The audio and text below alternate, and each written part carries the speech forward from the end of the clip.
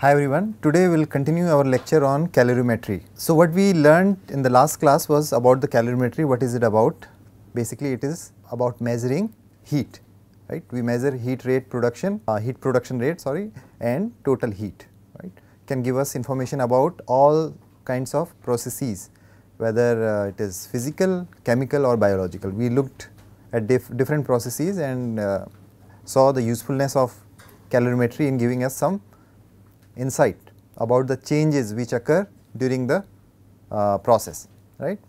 Let me clarify a few things. I think a few of you may have some doubts about it. So, yesterday we discussed about calculating the heat of hydration, right. So, on the slide what we said was the total heat of hydration can be calculated as per this equation, right. And you see what is in this table, that you have these compounds, right, C3S, C2S, C3A, C4AF, and also you have a coefficients associated with these A, B, C, D, and for different times like 3 day, 7 day, 28 day, 90 day, 1 year, 6.5 years and 13 years. So, if you have to calculate heat of hydration after 3 days, what would you do? You will use the coefficients for the 3 days, right.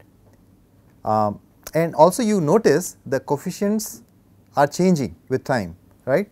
So, the coefficients you use 28 days are different than what you use for 3 days. So, how was this relationship developed? That is the first thing.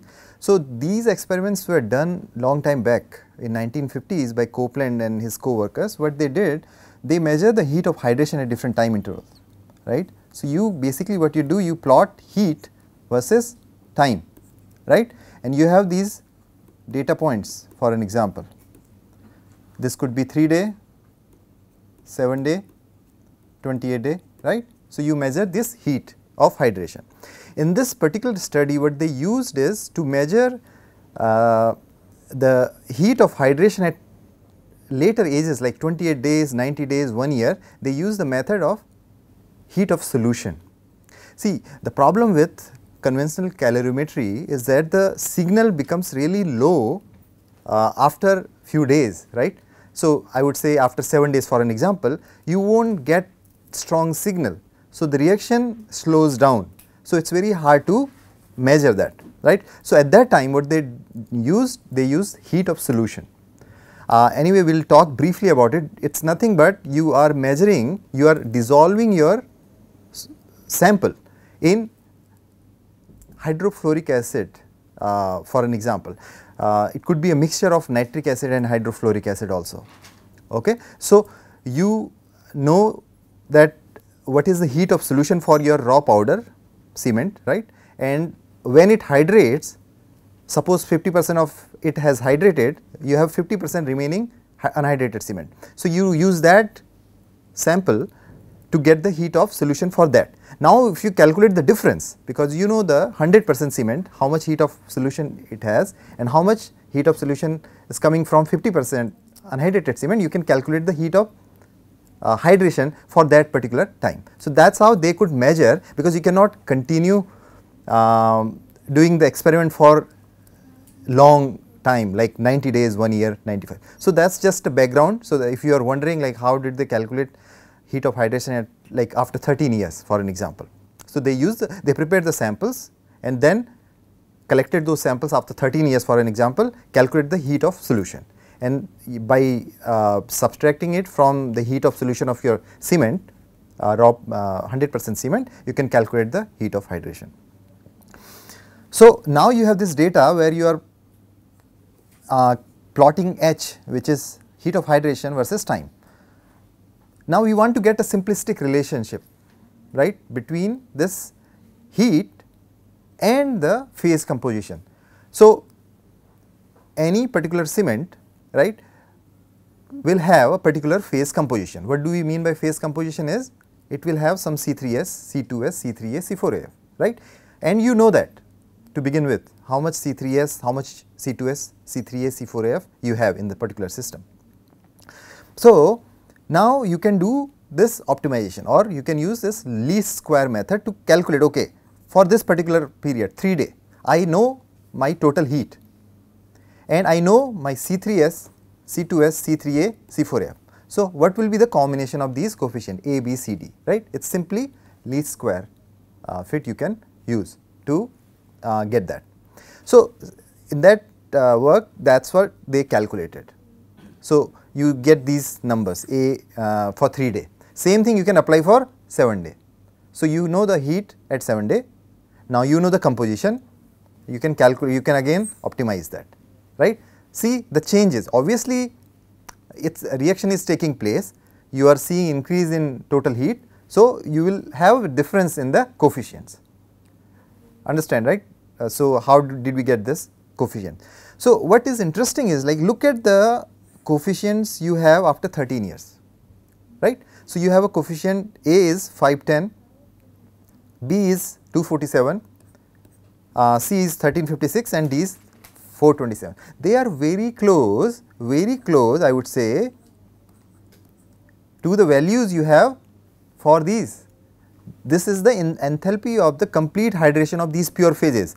Yesterday we discussed that if you hydrate pure C3S for an example, it tells you that it will release 517 kilojoule of heat, right, per kg, right. So, see 510 is very close to 517, that makes sense because by then your reaction is almost complete, your reaction is almost complete, if not 100%, it is very close to 100%. So, it makes sense, right, these values are pretty close to what we have for the pure enthalpy for the pure phases, okay. Hopefully, it was helpful. Primarily we looked at different types of calorimeters, right. Isothermal, adiabatic, semi-adiabatic. What is the difference? Isothermal, we try to maintain constant temperature, and adiabatic we want to prevent the heat loss, and if there is a heat loss we want to minimize it, keep it very small and almost constant. In semi-adiabatic the heat loss is not constant, it increases with the rise in temperature. Just important thing to know that you can use isothermal calorimeter only for small samples. We are talking about 1 to 100 gram, right. So, it usually used for paste or mortar, right. And we are also important thing to keep in mind, you have a reference sample. It is very important to have a reference sample which has a similar heat capacity to that of your sample, and yesterday we looked into that, how do you calculate the amount of reference sample you need, right, and you are measuring the difference between sample, actual sample and reference sample, right, and we are getting this thermal output, this thermal power versus temperature. Semi-adiabatic, we are insulating the sample, completely insulating. So, you have this sample, because we want to prevent the heat loss, right. So, we are completely insulating it and we are measuring the temperature. So, what the output of this is temperature versus time, you have to convert it back if you want to calculate the heat of hydration by considering it to like heat capacity of sample, right. But the advantage of this technique is you can use it for concrete mortars, right, large samples up to 10 kg can be used. But as we know that as the temperature increases, it also influences the hydration, right, because you are insulating, and as a consequence of cement hydration, the temperature will increase and that will further influence your cement hydration. So, that is one thing you have to keep in mind. In adiabatic, we are trying to minimize this heat loss by maintaining the temperature of surrounding as close to your sample temperature, right, that is the difference. So, you have again the sample, but it is surrounded with a surrounding, like you can use the water bath for an example. Suppose your temperature is increasing, like concrete temperature is increasing by 1 degree, you are also increasing the temperature of water bath. So, that's how you are minimizing this heat loss, right. And we saw that the kind of calorimeter we have at IIT Madras, right. I will not go in detail, yesterday we discussed it. Basically, your sample, right, you have a sample in this sample chamber, and that chamber is in this water bath, right, and we have a controller to control the temperature of the water bath, right. You have a sensor which goes in the sample, measures the temperature and then triggers the controller to again control the temperature of water bath. So, here we stopped yesterday, we will look closely. So, basically let us compare 3 different types of calorimeters, right, isothermal, adiabatic and semi-adiabatic. First look at the plot, the first plot where we are plotting temperature and time, right. So, isothermal obviously you are trying to maintain the temperature. So, isothermal will give you constant temperature, right, makes sense. Maybe in this case they use around 15 degrees Celsius, right. Now, what happens? You have the same temperature sensor in sample. For a semi-adiabatic case, you see increase in temperature, right. Why? Because we are trying to prevent the heat loss. Whatever heat is generated due to cement hydration, it is trapped, it is inside, right. So, it is giving rise to the temperature, right. In adiabatic, further you see higher temperature, right. In semi-adiabatic you have higher losses, that is what we discussed, right. You have losses, heat losses, but the losses are higher, because as you increase the temperature also losses will occur, but at higher temperature you will have higher losses. But in adiabatic you do not have that much loss. So, you see the increase, the temperature is higher, right. Similarly, we can correlate it to the thermal power, right. Thermal power, you see similar trend, this being the isothermal, right,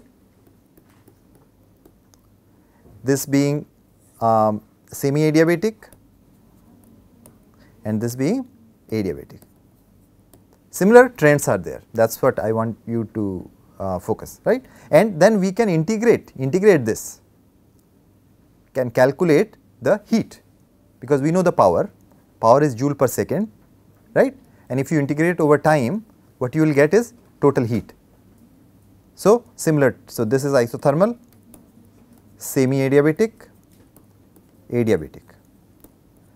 So, see the difference, you have to, whenever you use a technique, idea is you need to know, you can't compare, you need to know about the difference, the values you are getting for a particular technique. You can't just compare result obtained from adiabatic and isothermal, right, that is the point, that is why you need to know what is the difference and also how much is it. Okay. So far we looked into different calorimeters and what kind of output we get. Now, it is also important to look into the issues, right. We are getting some results, but what are the problems, challenges. So, we call it operational issues. Here I will start with isothermal calorimetry. Isothermal calorimetry, we are trying to maintain the temperature, right. So, it is very important to have a high precision thermostat, right. High precision thermostat is required to maintain constant temperature environment, it is very important. So, stable laboratory temperature will improve the precision of calorimetric measurements.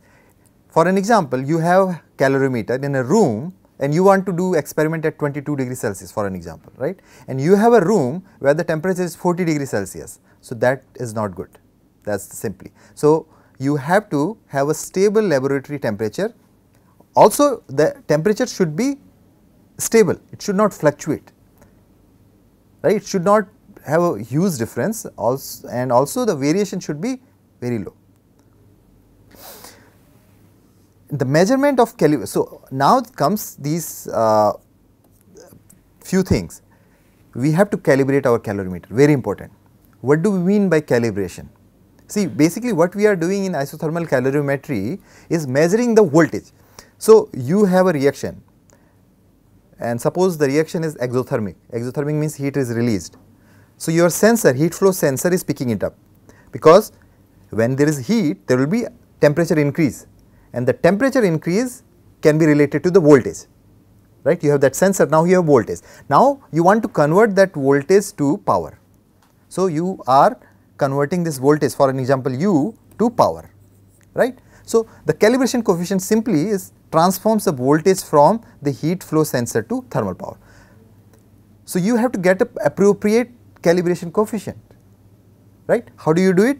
So, first of all you want to make sure that when there is no reaction occurring, what you say baseline, you have to obtain baseline. So, you have to obtain a signal. So, you say U0 volt, right, from the calorimeter when there is no heat, So, you have this reference baseline U0. Now, you know the U. For an example, when there is a reaction, you will have some voltage. So, the difference between U and U0 will give you the contribution from the reaction. Now, this U minus U0 has to be related to P, thermal power, through this calibration coefficient. That is what you should know for your calorimeter. So, that is why it is always important to calibrate your calorimeter when you have to change temperature, for an example, right. For different conditions, you cannot use same calibration coefficient. These are some of the issues. People who work with calorimeter, you will have to make sure that you understand it and calibrate it properly. Another thing is time constant. Time constant is nothing but basically it is a thermal inertia. Simple way of understanding it is a thermal inertia, right. So, you want to suppose give some power, right, but if you measure it actually, you will not suppose, like for an example, you have a suppose this is the input, right, you want to raise the power, but in actual case it may be like this, right, it will not go immediately to. So, there is always some lag, it is because of thermal inertia, right. So, it is needed for rapidly changing processes. When you are when the process is very rapid, suppose we are looking at early age hydration. Early age hydration means within hours what is happening when cement is reacting, right. Those kind of things, it is very important to pay attention to time constant. But if you are looking at the main peak, for an example, which occurs at around 10 to 14 hours, which we saw yesterday when we looked into Portland cement hydration, you may not need this time constant, but it is important because the measure of thermal inertia of the sample, it gets blurred, like it influences your rapid events. We will go more in detail. Basically what is it is this time constant, you can relate. So, we can use this TN equation, right, where we have PC, for an example, is the corrected thermal power. You want to get the correct thermal power equals to P plus this tau dP over dt. So, we are interested in getting this tau, which is the time constant, right. So, again this equation can be used to correct the rapid processes for the time lag of an instrument, especially important when you are looking at rapid processes and any rapid process or early age hydration of cement, early age hydration. Later age hydration, like if you are talking about days, it may not matter. Time constant can be calculated using this equation. So, we see tau equals to summation of all heat capacities. So, sigma c is like heat capacity on the sample side of heat flow sensor. We are talking about you have a sample in container, we call it ampule, and you have an ampule holder also. So, it is the summation of heat capacities of sample, ampule holder upon K. K is apparent thermal conductance of the heat flow sensor. You have a sensor, heat flow sensor, you know the conductance, right. So, that you can calculate time constant. So, again I have just to keep in mind TN equation is not needed in the study of slow processes like the main hydration of cement, but it is very useful, right, in the study of early hydration and other rapid processes. Okay. So, a few practical notes, right. We have learnt now what do we get from isothermal calorimetry, right. Also, what is the limitation in terms of like what kind of samples can we analyze. Also, it is important to pay attention to a few practical notes. So, it is important to use proper reference which have similar heat capacity as the sample, but no heat generation, very important for isothermal calorimeter. And yesterday we saw that how do we do that. We have to calculate the thermal mass, right, by taking into account specific heat capacities of your material which you are using. Like for an example, if you want to study cement paste, you have cement and water, you know the heat capacities of cement and water, you can calculate the total heat capacity, like you can calculate the thermal mass, right. Then you want to have equal thermal mass. So, you know the heat capacity of your reference material. Yesterday we looked into the water, but you can also use quartz, right. So, then you can basically have similar heat capacity, right. Now, we are saying that the reference also has similar heat capacity, but it does not generate heat. It is not, there is no reaction, that is important. So, very important. For the same sample size and the same water cement ratio, the references do not need to be changed. If you are using the same water cement ratio for an example and same size, right. So, you may not have to use the, you may not need to change references. Change references for different sample size. Now, you decide to change the sample size. You are saying, okay, I will use 3 gram of cement paste versus 5 gram of cement paste. Then your thermal mass will change. Thermal mass will change, that means your reference also has to be changed. So, you have to do those calculations before you start the experiment. These are few practical notes you have to keep in mind. If baseline stabilization takes long time, more than half a day, this could be due to bad reference. So, these are some signals you can get. So, you have to first get this baseline stabilization, right. If it is taking long time, that means there is some issue. You have not chosen your reference correctly, or maybe the amount of reference is different, is not correct. Also, you have to keep in mind, most of the time what we do, we mix sample outside, right. You suppose you decide to study the cement paste hydration, cement hydration, and you are making cement paste, you are mixing it outside for few minutes, then you keep it in the calorimeter, right. But that creates some disturbance. So, early external mixing influence, right, influences initial values of heat of hydration, because you are not mixing it at inside at controlled environment, you are mixing it outside, right. So, usually when you do that, it is good to ignore the initial 30 minutes of data, right. Suppose you mix the sample outside, put it inside, then first 30 minutes, because there is some influence of the external mixing. But these days you can also get isothermal calorimeter where you can mix samples inside. So, you condition your samples, you put cement only and water only at particular temperature and it will mix. In that case you do not have to ignore the data, because you are getting the reliable data. So, these are the few things you have to keep in mind. What are the issues with semi-adiabatic calorimetry, right? So, temperature stability, again it is very important to have temperature stability and accuracy. It is very crucial when the heat of hydration need to be quantified, right, and better control of temperature fluctuation, airflow around calorimeter is required. So, it is very important. Also, what is the temperature of surrounding where your calorimeter is placed? That is why you need to have a stable room where you can control the temperature. You can't just keep in a room where the temperature is not controlled, very important. That influences both measurements of isothermal calorimeter and also of semi-adiabatic calorimeter. Calibration in this case, semi-adiabatic calorimeter is complicated and time consuming, right. Requires, what does it require? Basically, you have to measure the heat loss. In semi-adiabatic, again if you if you look back, you are insulating your sample, right. You are insulating your sample and you are measuring the temperature. The main thing is the heat loss. Even if you are insulated, there is going to be some heat loss, and that heat loss will change. Like if the temperature is 100 degrees Celsius for an example, the heat loss will be higher than when the temperature was 60 degrees Celsius. So, you have to understand this heat loss. For that you have to calibrate it. So, it requires measurement of electrical energy for maintaining a constantly increasing temperature of a calibration cylinder. What you do? You have this calibration cylinder, you give it some electrical energy, right, to maintain this increase in temperature. Now, you turn it off, then you measure the heat loss, temperature loss, right. That is how you will be able to calculate the heat loss, and also you can use that to calculate the heat capacity. So, heat loss coefficient, right, and the heat capacity of the calorimeter need to be determined. So, these are the steps for calibration. And what about the sample preparation for isothermal calorimeter, right?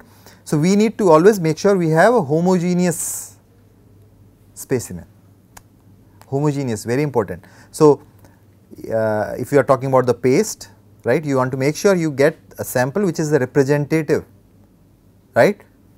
So, similar thing applies to mortar also.